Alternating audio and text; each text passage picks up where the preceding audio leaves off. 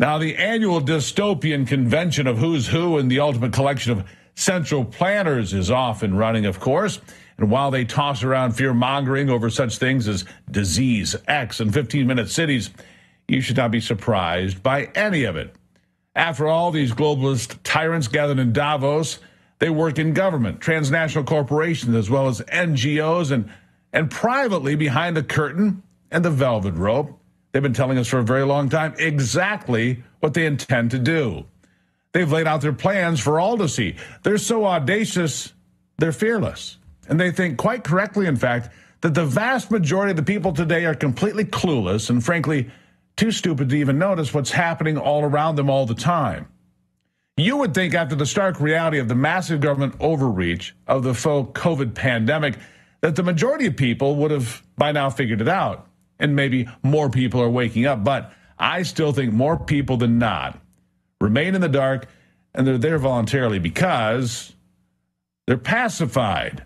They're being distracted and entertained by a million things that have nothing at all to do with what's really at stake. As I've been telling you, what's at stake in 2024 is everything you care about, everything I care about. It really is that simple, and it really is that black and white.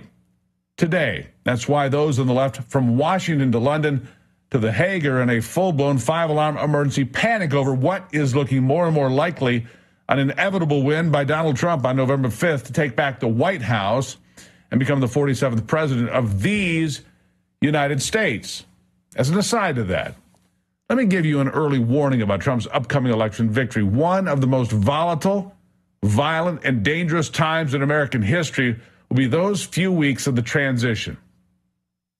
Between the morning of November the 6th, when they realize he's won, and noon on January 20th, when he takes the oath of office 2025, because if you thought you'd seen the anti-Trump forces work hard so far, you haven't seen anything yet. And that will continue to ratchet up between now and Election Day, too. But after he wins, it will not be like anything you've ever seen before, because left-wing, violent extremists from both here at home and those that will come in illegally will unleash a storm like this nation has not seen before.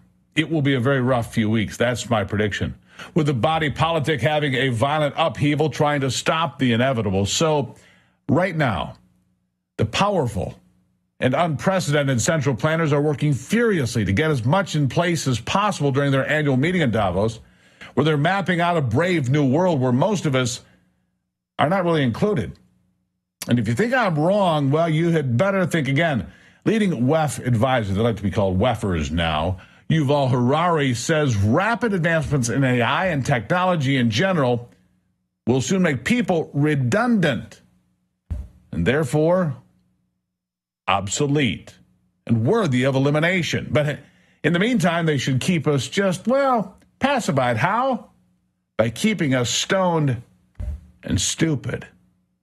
Listen. Now we see the creation of a new massive class of useless people. As computers become better and better in more and more fields, there is a distinct possibility that computers will outperform us in most tasks and will make humans redundant. And then the big political and economic question of the 21st century will be, what do we need humans for? Or at least, what do we need so many humans for? Do you have an answer in the book? At present, the best guess we have is keep them happy with drugs and computer games. Yep, drugs and video games. Just keep them stoned and stupid, just like I said. Honestly, it's crazy that these people are just coming right out and saying it, just that brazenly. It's like they don't care, and I guess they don't.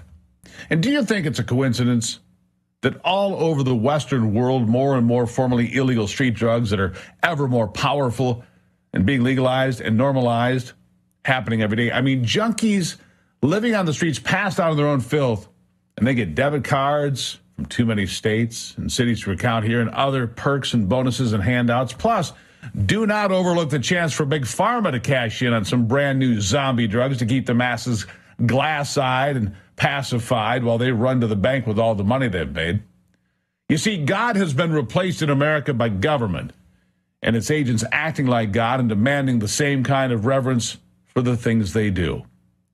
And just like Orwell wrote, quote, in a time of deceit, telling the truth is a revolutionary act and one that will not go unpunished. I added that part. And remember, last year, just last year, Elon Musk was branded a villain.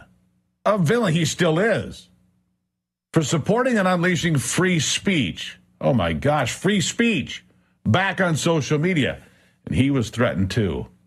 It's too dangerous to allow free speech, apparently. That's the belief anyway. Here's more.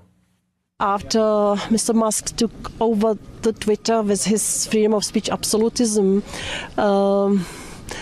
we are the protectors of freedom of speech as well. But at the same time, we cannot accept, for instance, the illegal content online and so on. So our message was clear. We have the rules which have to be complied with, and otherwise there will be sanctions. Sanctions, compliance or sanctions. So yeah, they're all for free speech, just as long as you're saying the things they want you to say and nothing else, period. And when I tell you they want to replace God with government, that is the central theology they follow and always have. It is the holy grail for them. Government is God.